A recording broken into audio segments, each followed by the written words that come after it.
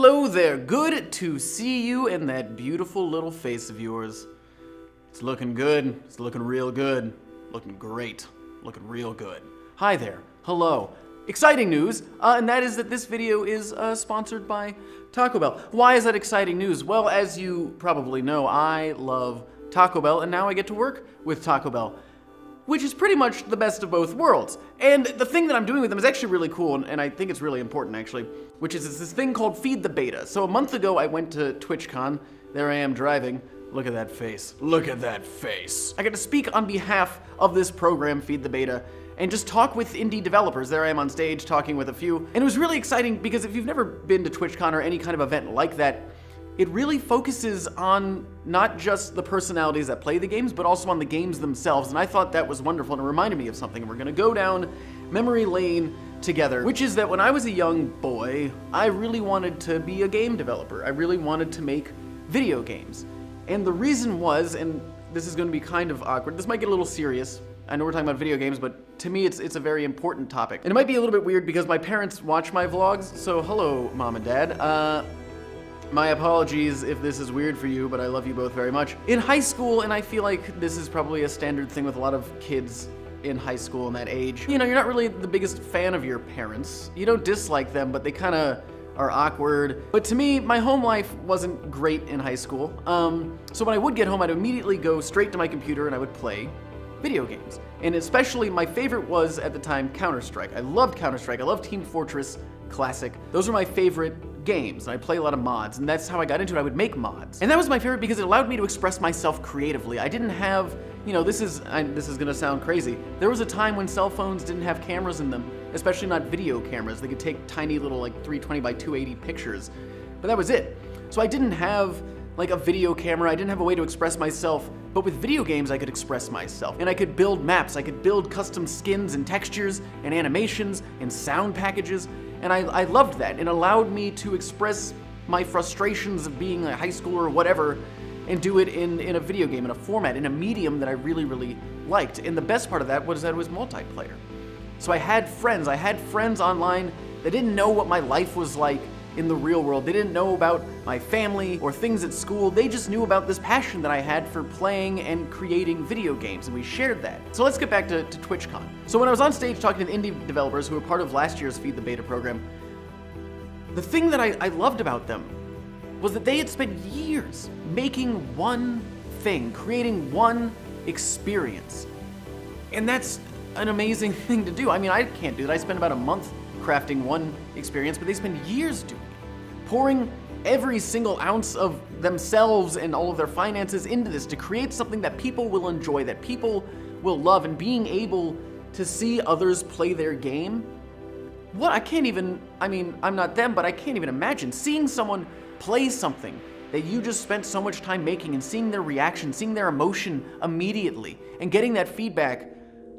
Oh, what a magical experience. So that was just really cool, and it was really cool to be a part of that. But I think the best way to help others that are creative is to give them a platform, no matter how large or small, is to give them something to stand on and say, hey, here's this thing I made, I really hope you like it.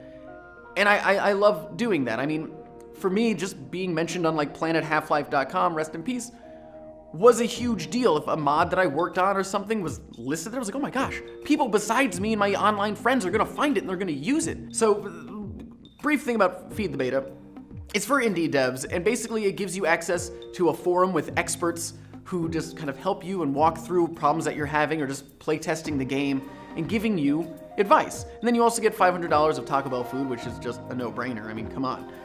But it is just really cool because it helps people. It supports people, and it's a thing that we always do. It's one of the tenets of Vsauce, is just supporting other creators. No matter if they're much smaller or much larger than us, it's just supporting it, because what it does is it creates a great experience for you. It shows you something that maybe you didn't know of before, so it makes me look cool by association, like, oh my gosh, Jake showed me this cool thing, well, I must have good taste.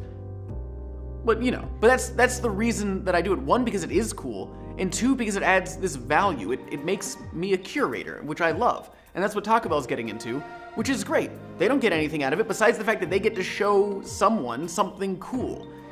And it's a benefit for everybody, and I really believe in that, because it's, I don't know. It's the best way to grow, and it's the best way, and this sounds maybe stupid, but it's the best way to get that motivation to finish.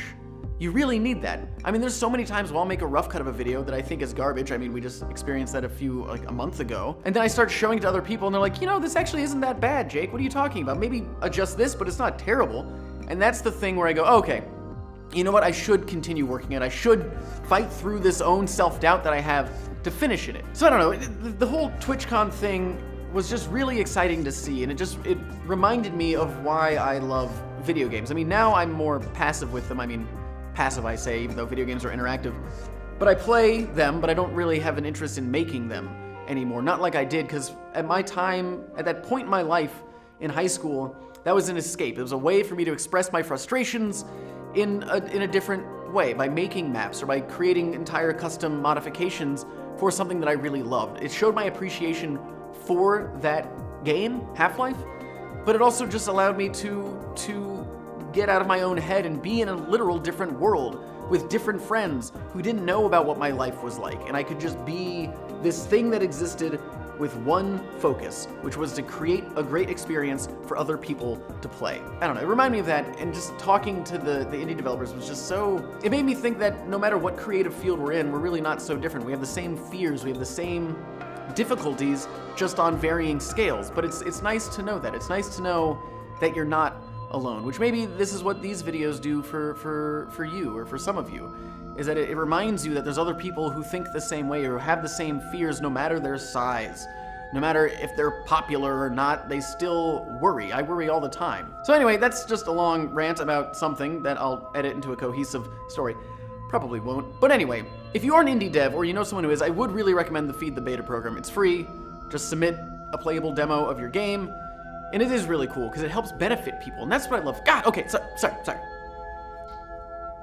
It levels the playing field and allows more people to have more opportunities. So more talented individuals who might have been overshadowed can now shine. I don't know what I'm talking about. I just think that's a really valuable thing because it's the kind of opportunities that I would have loved to have when I was trying to do this kind of stuff. So I want to see it for others because I know that there's so many people that are brilliant and that are just so creative, and they just get dissuaded and they feel like it's not going to go anywhere and they give up, and that is a loss. Not just for them, but for everyone else that could experience the art that they created. Anyway, okay. That's the end of this. That's it. But remember, it is not goodbye. Oh no, it's never goodbye. It's